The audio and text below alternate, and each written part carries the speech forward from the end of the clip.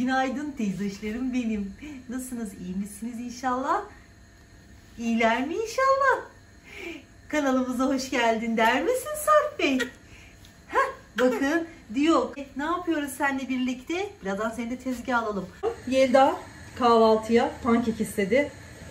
Onu yapıyoruz. Bileğe kuvvet. Ne kadar çok kireç. Ne oldu?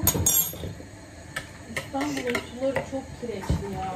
Şu mutfağı temizlerken de şu blender'ın yani mikserin çırpma o aparatını bulalım. Kızlar saat kaç biliyor musunuz? 12.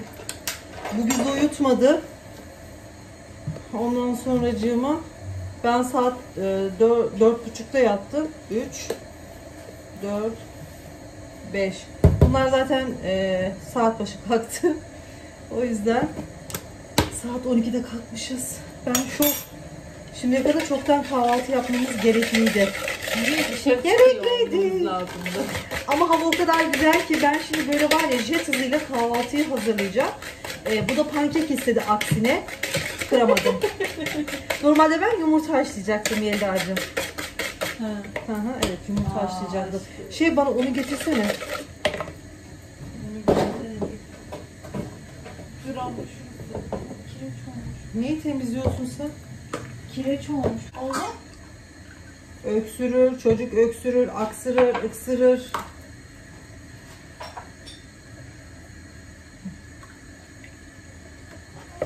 Şunları bir evden çıkamam diye ben edeyim sonra elim ayağıma karışıyor.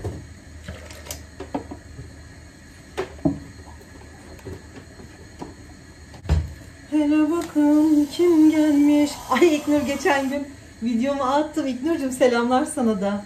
Videomu attım Yelda, tamam mı? İlk yorum İknur'cumda. Hele bakın kim gelmiş, hoş gelmiş diye böyle yorum yazmıştı. Canım benim vallahi dilime dolandı. Hele bakın kim gelmiş, hoş gelmiş. Benim güzellerim gelmiş kanalıma. Ay bugün bir var kere ya... beni böyle karşılamadı. Yelda'cığım bak sana pankek yapıyorum bu güzel havada. Neredeyse 1,5 saatim şu mutfakta oyalıyorum. Saçları ne zaman kestiriyoruz? Şuradan kestireceğim sonunda. Ay kızlar çok güzel 2 tane spor ayakkabı aldılar, göstereceğim size. Şu kahvaltı yapayım. İndirimden. İndirimden. Ama doğru. Değil mi? Ay ben var ya Mustafa'ya da alalım Yelda. O siyahtan alalım ben. Vallahi teyzesi söz verdi. İşe başlayınca alacağım dedi. Evet. Kızlar şahitsiniz. Bugünü yazın bir köşeye. İlk maaşımla. İlk maaşımdan yok. Kızlar bir de size ne diyeceğim? Arkadaşlar. Kabartma tozunu unutma. Dur, unutmayacağım kabartma tozunu. 15.000 olmama çok az kaldı. 200'den daha az bir kişi kaldı şimdi. Elden ele yayalım. Bacınızı 15.000 yapalım mı?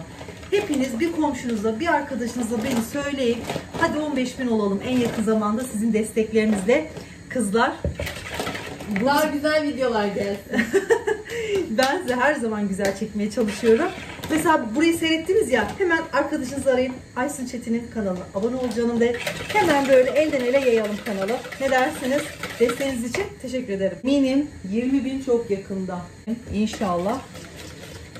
Böyle 30.000'leri de 40.000'leri de 50.000'leri de görürüz. Her zaman iyiyi çağırıyorum ki iyi olsun, iyi düşünüyorum. Gerçekten hayatınız boyunca iyi düşündüğünüz zaman o işten bile bir hayır geliyor. Ama olumsuz düşündüğünüz zaman böyle bir aksilikler falan mutlaka başına gelir. Değil mi Sarp Bey? Hadi bakalım. Buradayken 15.000'i görürüz. Ben de şu pankeki pek sevmem. Ben de kendime bir sucuklu yumurta yapayım. Kürüm. Ne oldu? Hangisinde yapsak mı? Bana yapışır mı? Ha? Onda yapışmaz. Yapışamaz. Ama sen tefalde yap bence. Garanti. Tefal? Arkada. Hemen kolunu uzatınca çıkartırsın. En alttaki mi? En büyüğü hangisiyse onu al. İyi ki de buçuklu almışız ama var ya 43 alsaydık ayağına dar olurdu.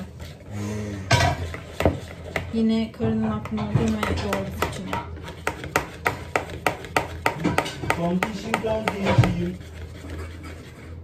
Hamur dağıtıcı. Sen ben kayıtta mıyım? Hamur dağıtıcısı da yok. Ay şunu içeyim kızlar.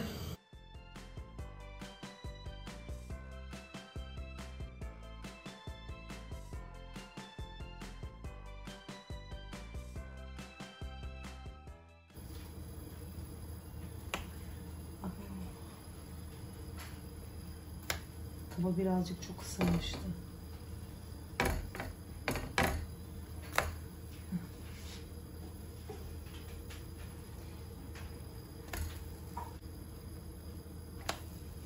Şöyle dursun.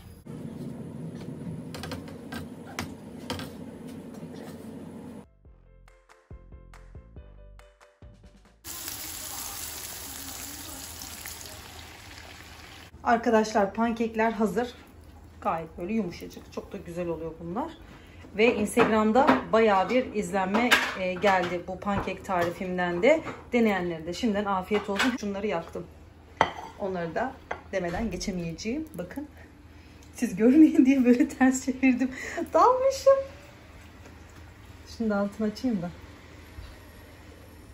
Arkadaşlar şimdi aldıkları ayakkabıları da göstereyim. Belki hani almak istersiniz. İsterseniz tabii ki linkini de bırakırım. Şimdi ayaklarını giyecekler de giymeden önce getir anneciğim. Anne. Şöyle Adidas'tan 2 tane karı koca kendilerine ayakkabı aldılar. Aldığını da giydi. Minik pandelam benim. Minik ayım benim. Oy evet. Spor ayakkabısı çok beğendim. Ayağında o kadar güzel durdu ki kızlar. Harika. Güle güle giyin bacım. Evet, spor yaparken giyeceğim. Bana da alacaksın değil mi? Hadi. Yok. Al şunu. Kaça aldın? Ha?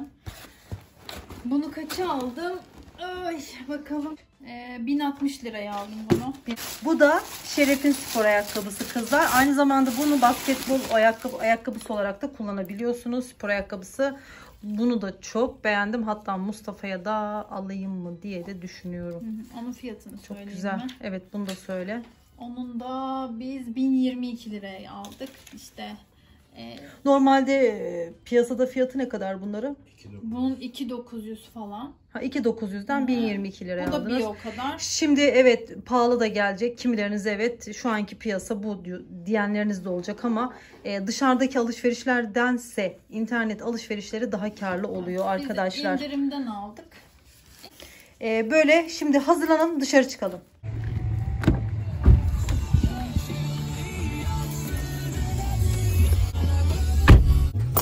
Kızlar saat 2 biz ancak dışarı çıktık.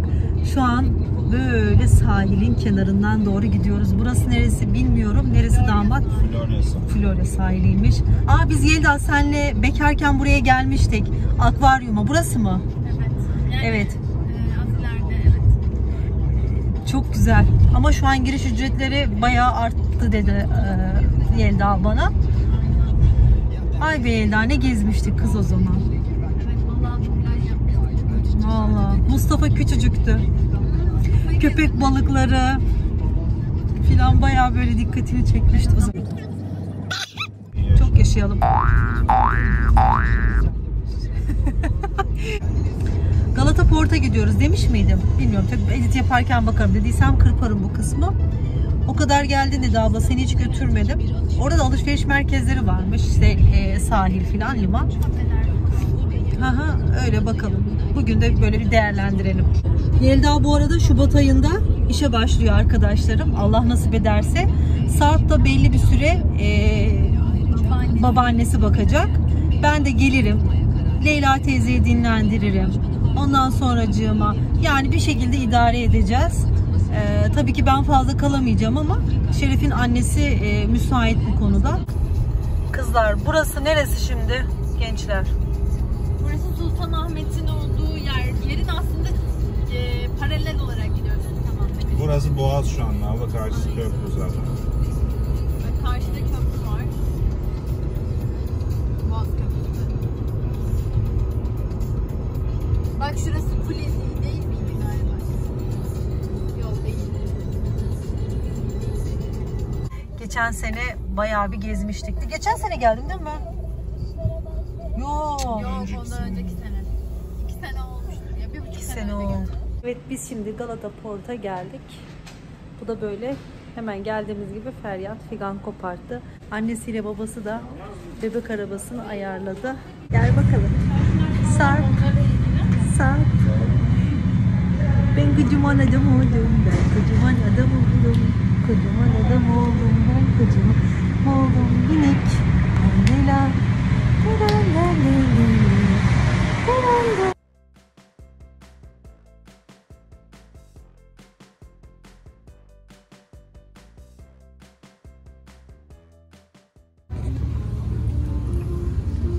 Deniz havası alalım.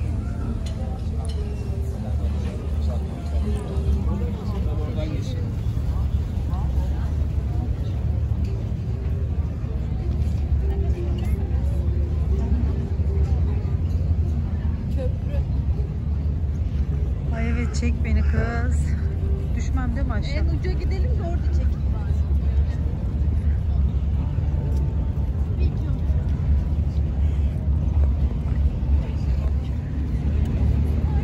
Kızlar sizi de benimle birlikte şöyle bu güzel manzarada gezdireyim. Bol bol fotoğraf çekindik. Hem Yelda ile eşini filan çocuğuyla filan çektim.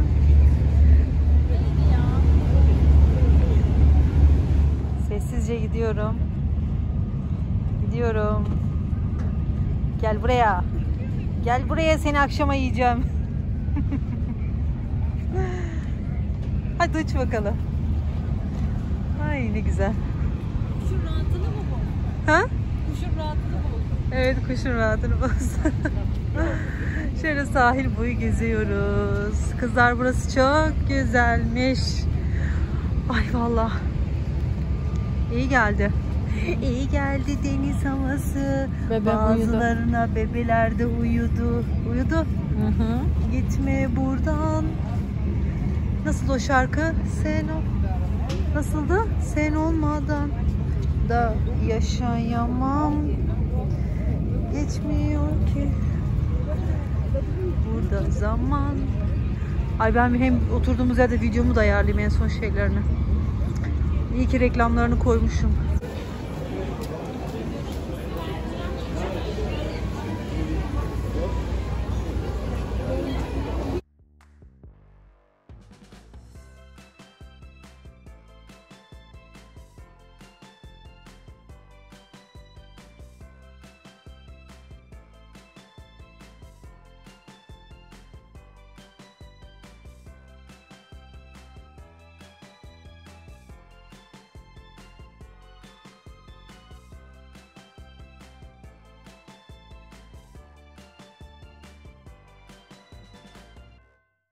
Saat nereye geldik anne? Ay çok güzel baksana. Karaca'dayız. Bir alana bir bedava. 235 TL. Ha, bir alana da bir bedava. Şöyle göstereyim ama burada Karaca diyorsun ama bu markalar da var. Simek, KitchenAid. Gel şöyle bir bakalım az. Burada her marka var herhalde Yelda. Bakar mısınız? Döküm tencere. Şu ne kaşıklık. Güzelmiş ama. Ne kadar fiyatı?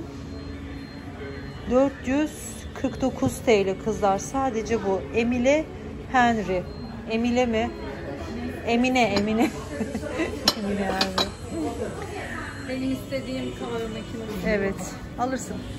Alacağım. Bir de şunlar da çok görüyorum.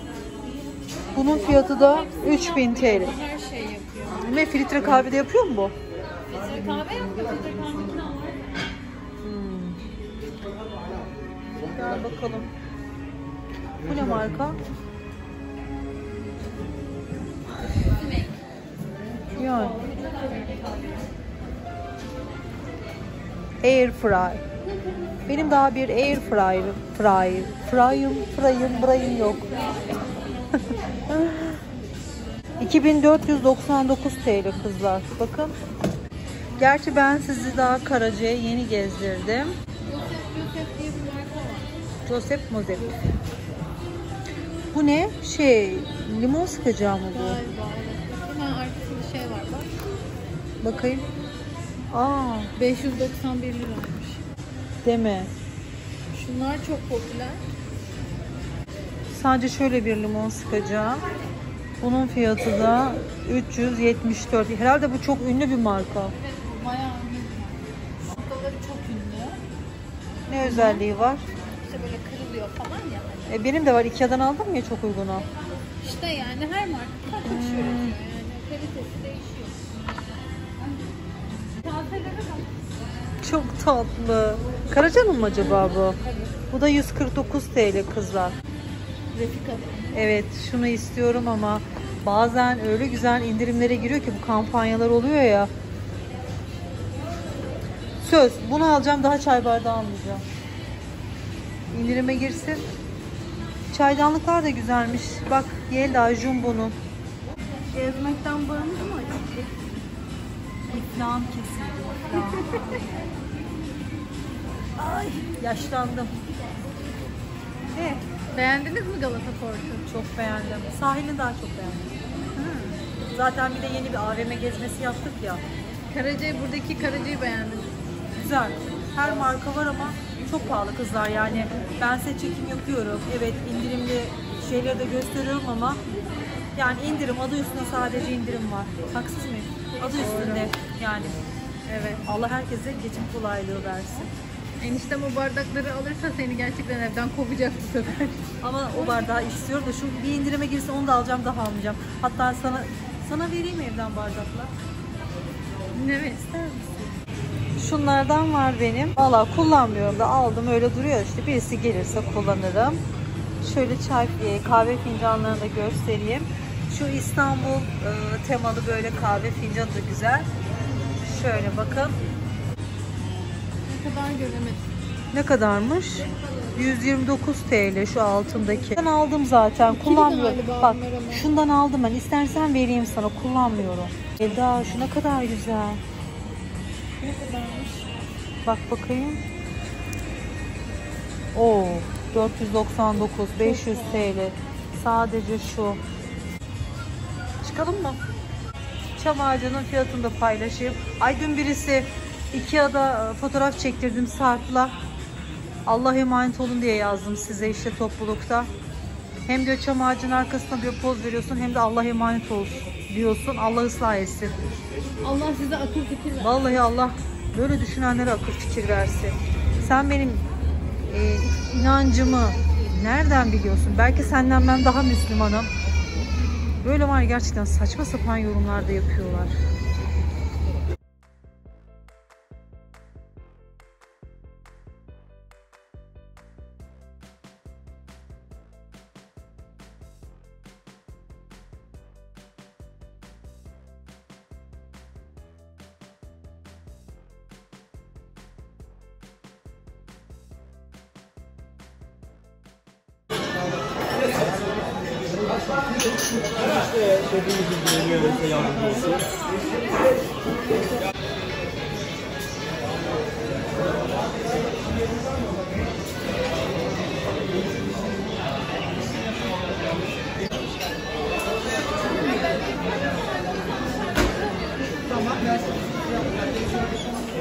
Rabbim Allah beni affetsin.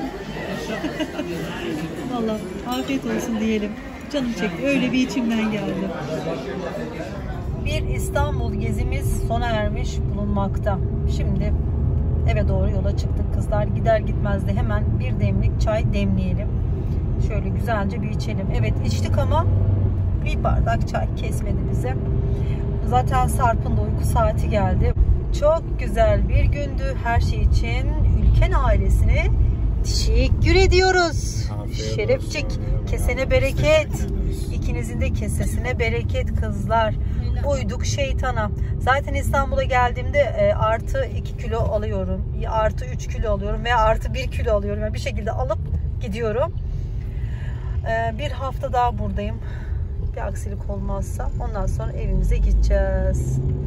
İnşallah. Teyze hoşlara iyi geceler dileyelim mi? Hadi iyi geceler teyze hoşlarım. Uykularınız da benim olsun. Benim olsun. Benim olsun. Gelecek mi? Biraz uyku saati geçti. gezdiğimizden dolayı. Ne oldu? Ne oldu? Ne oldu? Ne oldu benim aşkım? Ne oldu benim aşkım? Kızlar sen nereye kalkıyorsun öyle ya? Sen nereye kalkıyorsun öyle ya? Nereye kalkıyor? Nereye kalkıyor? Nereye kalkıyor? Yelda tutuştu, çocuğun uykusu iyice kaçtı diyor. İyice kaçtı diyor. Senin ben buralarını yerim. Senin ben buralarını yerim. Yelda deminden güldürüyordum, bunu güldürsene. Niye vuruyor kendine böyle? Hareket ediyor işte. Kız bu ne yapıyor böyle?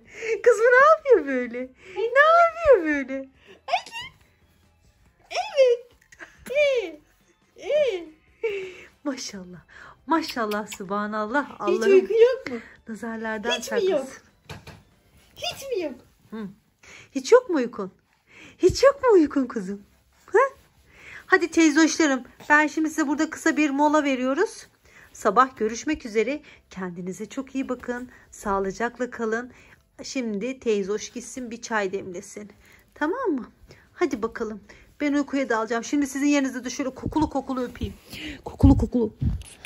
Oh. Bal bu bal. Bal bu. Bal bu. Bakayım annem nasıl Bal bu. yapmışlar.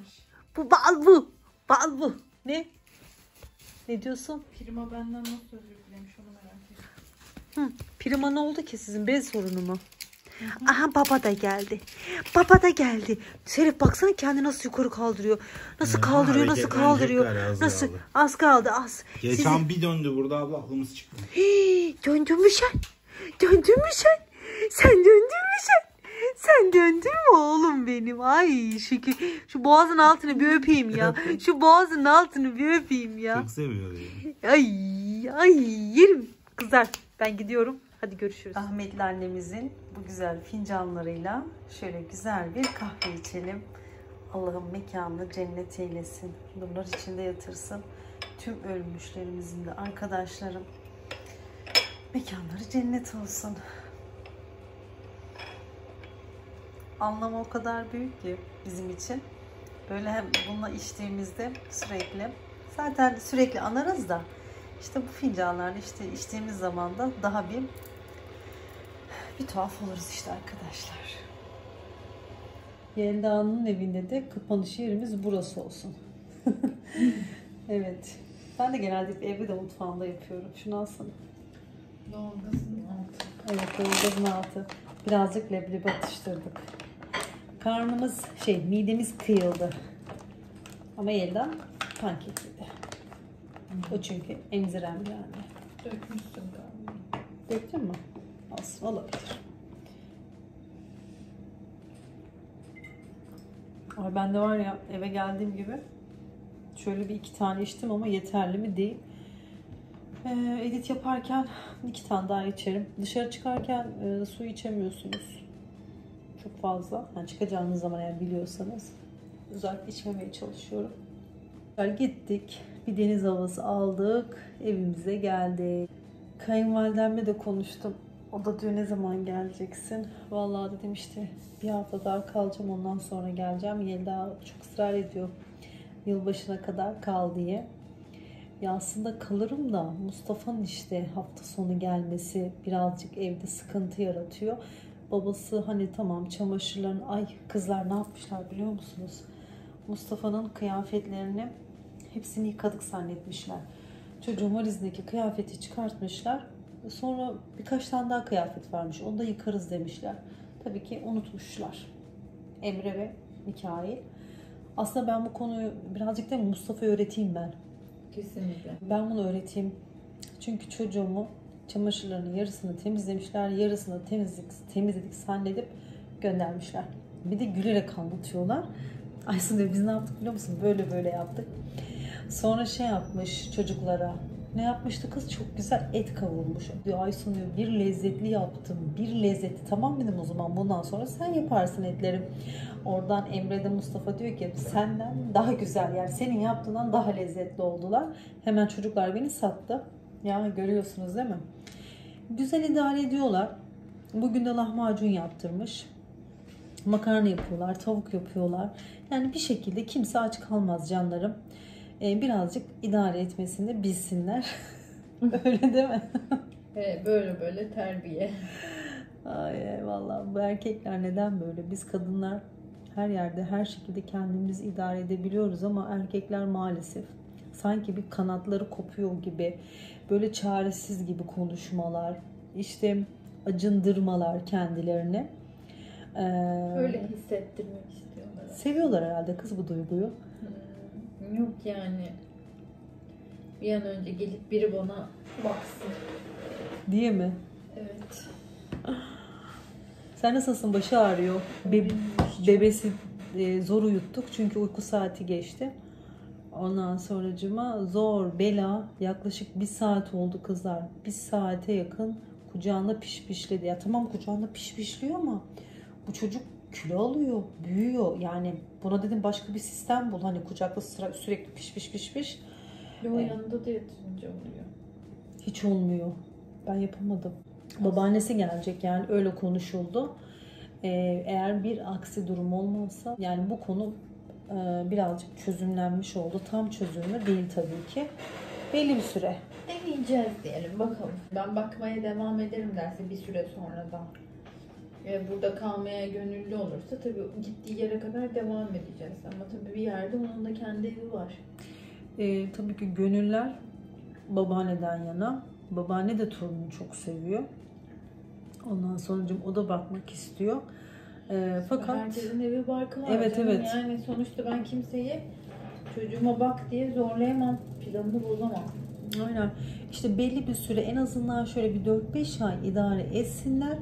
Ondan sonra zaten bir bakıcı zaten bu süre zarfında zaten yine birilerine bakılacak hani Tabii. bebeğe bakması için. Zaten 2 yaşında kreş var. Kreşe başlayacak 2 yaşında. Allah iyi insanları Yelda bir otur. Ay bir karnım ağrıdı. Ne oldu?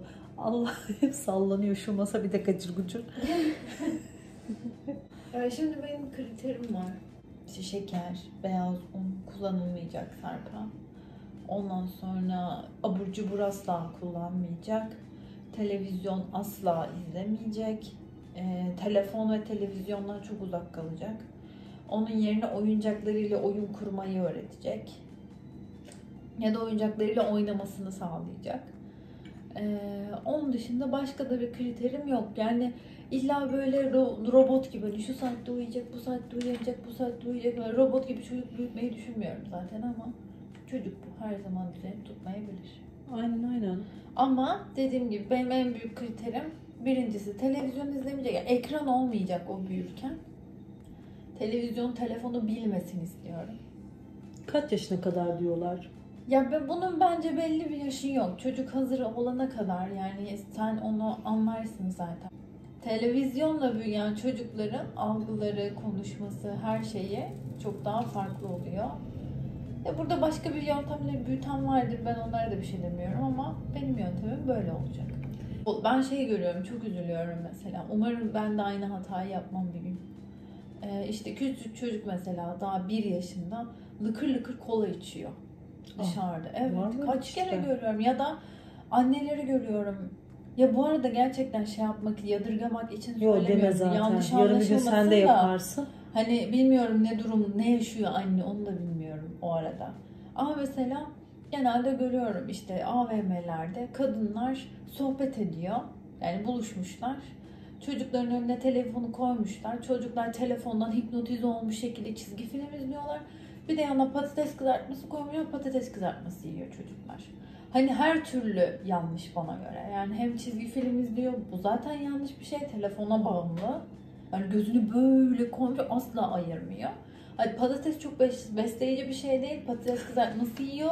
Ve bunu yapan çocuk çok küçük çocuklar. Ben televizyonla büyüttüm. Çizgi filmle yani yemiyorlardı. Önüne oturtuyordum. Evet hipnoz bir şekilde yiyorlardı. Evet. Ben ekranda büyüttüm. Ekranda büyüttüm yani. Sen de ekranda büyüdün. Ya hiçbirimiz gerizekalı olmadık tabii ki.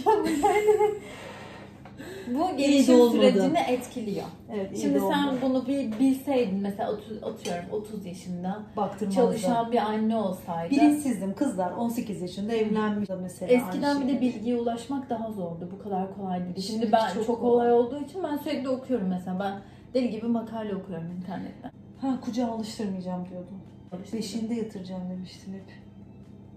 Hayır öyle demedim. Ama yanında Ben yatıyor. çok katı kurallarım yoktu. Sadece şey istedim. Onun için daha vakit var hala. Hani hala deneyebilirim. Ben sadece tek istediğim 6. aydan sonra kendi odasına Sen geçmesi. Serp'i ne zaman yanına aldın? Yatağına. Doğduğundan beri bizimle uyuyor. Ama şöyle benim isteğim, kriterim değil bu benim isteğim. 6. ayı dolduğunda kendi odasında uyuyabiliyor olması. Ama olmayabilir. Büyük bir ihtimalle de olmaz. Olmayacak kızlar. Bakın zaten artık Serp'i tanıyor. Yani ama olması için de elimden geleni yapacağım. Hanginiz inansınız? Sarp mı sen mi? Sarp'la inatlaşamıyorsun. Bir ağladığı an doldu. Alayım mı? Alayım kuzum diye geliyor böyle bir şey. Ay bir de ne olur bir şey diyeceğim size. Lütfen şu çam ağacı olan bir tane fotoğraf var. Ikea'ya gittiğimizde poz vermiştik. Lütfen o fotoğrafla alakalı düşünen arkadaşlara şunu söylemek istiyorum. Elhamdülillah Müslümanız. Lütfen bir ağaçtan, bir yılbaşı ağacından farklı anlamlar çıkartmayın. Ben o ağaca tapmıyorum. Ben o ağaca imrenmiyorum. Yılbaşı şeyine. Yılbaşı kutlamıyorum ben canlarım. Yani kutlayabilirim de ama kutlamıyorum. Sadece o böyle renkleri, o ışıltıyı seviyorum. Bunda bir şey yok, kötü bir şey yok. İnanın. Lütfen. Bak beni üzmeyin ne olur. Zaten hayat yeterince zor. Siz bari böyle yapmayın. İnançlarımızı lütfen sorgulamayalım.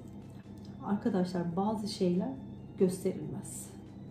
İbadetinde gizlisi makbuldür. Bazıları der ki hayır der, göstereceksin. Hani başkalarına örnek olacaksın. Hayır. İbadetini yapıyorsan kendine yapacaksın. Öyle göstererek bilmiyorum ben sevmiyorum ya. Şöyle ekranda videoyu ayarlayıp orada namaz kılmak, Kur'an okumak. Bilmiyorum o bana birazcık şey gibi geliyor. Haklı mıyım, haksız mıyım? Yani ben öyle düşünüyorum. Bazı şeyler gizli olmalıdır. Yaptığın yardım, ibadetin gizli olmalıdır. Bana şu an belki diyeceksiniz ki hayır, söyleyeceksin, göstereceksin, örnek olacaksın. Ben böyle düşünüyorum. Ben asla yapmam. Asla ibadetimi de göstermem, yardımımı da göstermem kimseye. Elhamdülillah Müslümanız. Canlarım benim. Lütfen böyle düşünmeyin. Ya ibadet sadece namaz kılmak değildir. Mesela bir insana iyi davranmak da bana göre ibadettir. İyi yaşamak ibadettir. Sadaka vermek ibadettir. Yani insan dinini istediği gibi yaşar ve buna kimse karışamaz. Yok, o bir resim. Resim bu kadar bir ağaç. Ayrıca insanın da ne kadar inançlı olduğunu sadece bana göre Allah bilir. Cenab-ı Allah bilir. Kimse bilemez. İnsan yalnız kaldığında, Allah'la baş başa kaldığında neler yapıyor onu sadece Allah bilir. O ne? Enerji çiçeği. Çocuğa bakacak sabaha kadar. Çocuğa bakacak sabaha kadar. Evet. Ona enerji çiçeği götürüyor. Enerji çiçeği götürüyor kocasına. Ay vallahi. Kalbimizi güzel tutalım. Sizleri Allah'a emanet ediyorum. Sizleri seviyorum. Görüşürüz.